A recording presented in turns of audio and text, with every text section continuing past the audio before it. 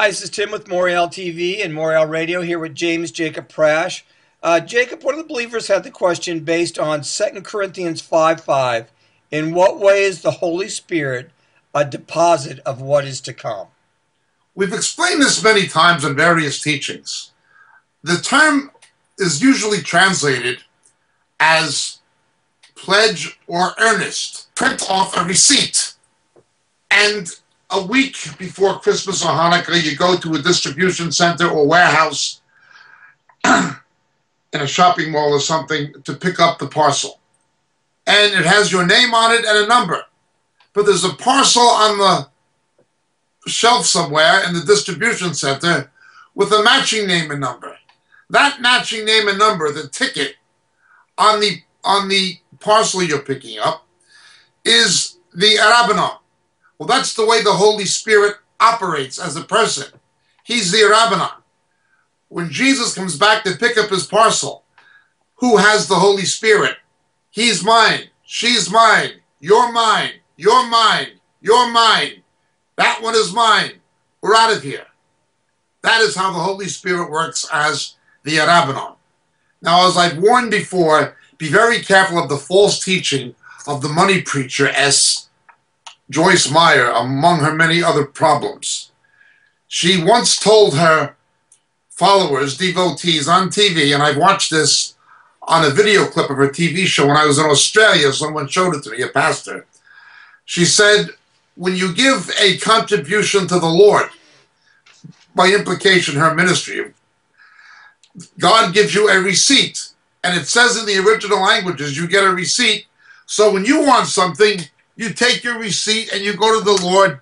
Here's my receipt. Here's what I want. Cough it up.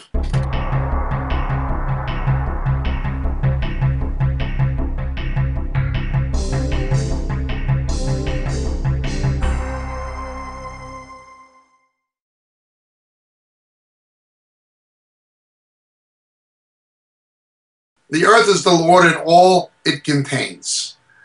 God doesn't owe us anything. We owe him everything. This notion that if you give money to her ministry or to any ministry or to anything, that you get a receipt, and that's the receipt, is an absolute baseless lie. Telestai, meaning paid in full, what was stamped on a bill. So, the price for our sins was paid in full. We don't have to atone in purgatory for our own, as the false Church of Rome teaches falsely. The blood of Christ cleanses from all sin. Telestai, paid in full. The other term, again, being Arabanon, that is the Holy Spirit. There is a Greek term for receipt, Kabbalah. We get the word Kabbalah, mystical Judaism, and that certainly does not apply. Don't believe deceivers and money preachers like Joyce Meyer. She's a false teacher, and she's obviously out for the buck for her facelift and earring fund or whatever it is. Keep away from people like that. That's not what the term means. It means, as we've explained, it's the seal, the proof that we've been purchased by Jesus, and when he comes back, he's going to take that which is his. In other words, whom he has redeemed. He will redeem, pick it up. He saved us, that is, he justified us. He is in the process of saving us. He is sanctifying us by his Spirit.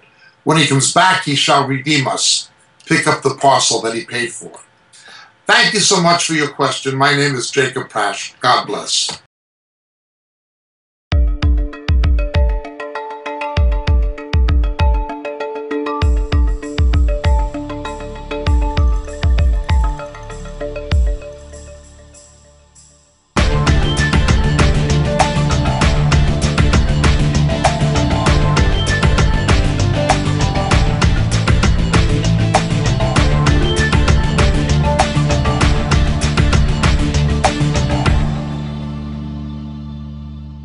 Blessings, dear friends. Greetings in Jesus. This is your friend Jacob Prasch speaking to you at the moment from the UK. You know, so many of the questions we get in our Roku broadcasts and our Vimeo clips and on YouTube deal with subjects that we deal with much more extensively in our books. We can't, for the sake of brevity, go into the kind of depth in a TV broadcast we can actually go into in a book.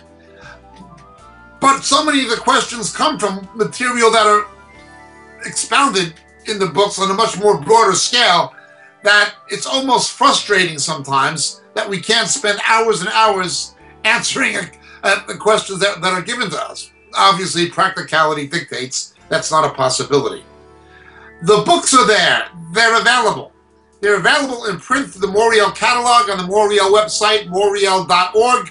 But in this day of Kindle and electronic books, they're also available through Amazon, and they're available through Kindle. The three books that would be the most referred to in the questions we receive are the three latest books. The first being The Dilemma of Laodicea. The Dilemma of Laodicea. It's an exposition of the seven churches in Revelation, culminating with the final two churches, Philadelphia and Laodicea particularly, setting the stage for the return of Jesus. The Dilemma of Laodicea would be the first. The second would be Shadows of the Beast. Shadows of the Beast. How the coming Antichrist, how his identity will be revealed to the faithful church. The rapture will not happen. Will not happen, absolutely not happen, until the faithful church knows who the ultimate beast of Revelation is. That is the Antichrist and also the false prophet. How the identity of the coming Antichrist will be revealed to the faithful church. Shadows of the Beast, the second book. And the final and latest one, Harpazo. Harpazo. What the scripture actually teaches about the rapture, the snatching away which takes place between the 6th and 7th seals in the book of Revelation.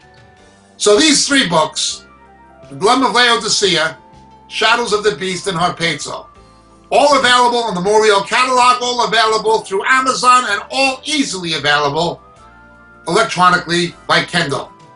Thank you so much, dear friends. God bless. May Jesus be with you.